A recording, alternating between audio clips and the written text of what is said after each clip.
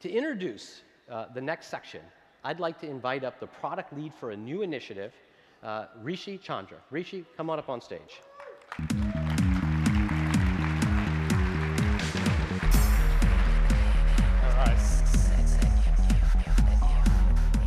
All right. Thank you, Vic. And thank you for all being here. We're going to have some fun today. I'm going to introduce you to Google TV, a new platform. Thank you. A new platform that we believe will change the future of television.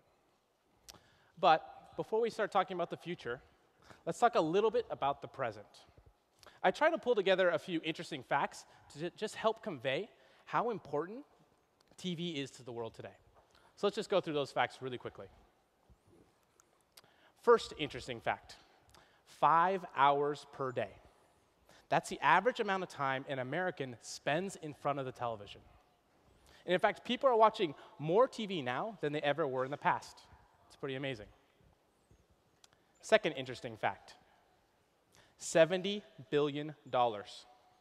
That's the annual advertising spend in the US alone on TV.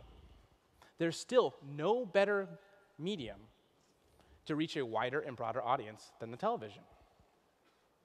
And then third interesting fact, 4 billion TV users worldwide. 4 billion, that's just staggering.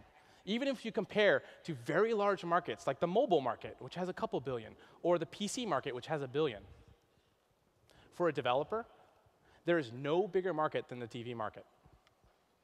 And the reality is, people just love television, right? I love TV, and I'm not embarrassed to say I watch a lot of television. So why is that? Well, it turns out that TV just works, right? It's easy, it's reliable, and it gets you access to really cool stuff. Favorite sports, my favorite movies, my favorite shows. In fact, it's become such a natural and predictable part of our lives that you don't even have to think about it anymore. Right? There aren't many technologies that can say that. And as other technologies evolved and changed, TV's basically stayed the same. And actually, to many people, that's actually pretty comforting. But increasingly, more and more of my entertainment experiences in the living room are actually not happening on the TV.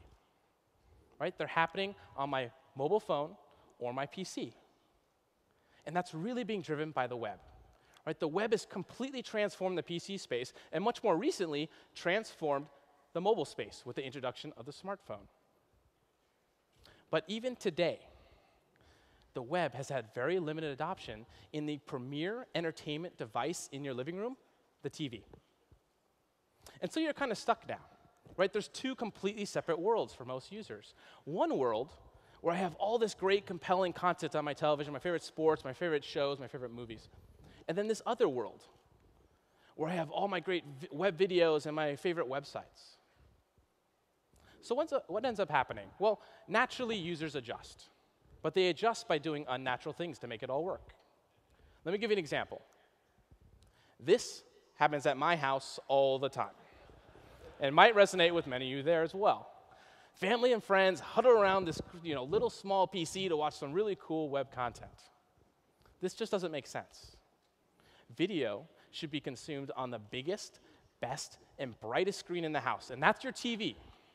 It's not a PC, it's not a phone, or anything in between. So, how do we actually start bringing these two worlds together? Well, I'll be the first to admit that we're not the first one to make the attempt on this, right? Many people have tried.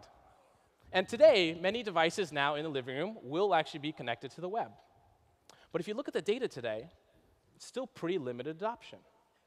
Now, I'm going to argue that there's 3 reasons why many of the solutions today just haven't made much traction. They have 3 major limitations.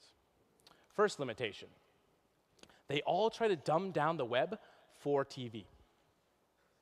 Here's the problem when you try to dumb down the web. Then you're effectively recreating the web. Does that sound familiar to people in this room? It's WAP all over again. Right? And what we learned in the mobile space is that it just doesn't scale. Yeah, maybe you'll get 20 apps, 50 apps, maybe 100. We need to find a way to bring the entire web to the television. Second limitation, they're all closed. Closed does not work anymore. Once a user experiences the freedom to go anywhere they want to go on the web, they're not going back. And third, many of these solutions today make you choose between TV or web. The minute that user has to hit that dreaded input selector button to go from TV to web, you've lost 90% of them, because they don't know how to get back. And the reality is, a choice, if you give a user a choice between TV or web, they're going to choose TV. That's the experience they know. So what's the answer here? Well, we have our opinion, obviously.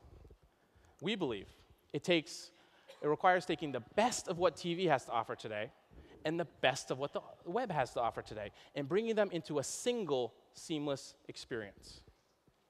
It really is about how do we make TV and web better. So with that, I'm very happy to introduce Google TV.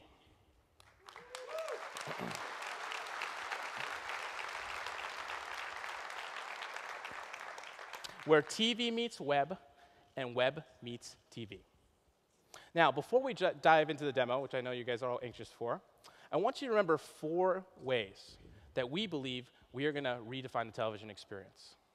First, we're going to show you how you can spend less time finding and more time watching your favorite content. Second, we're going to also show you how you can control and personalize what you watch and when you watch it. Third, we're going to make your existing TV content much more interesting. And I'll show you how. And finally, we're going to make your TV much more than a TV.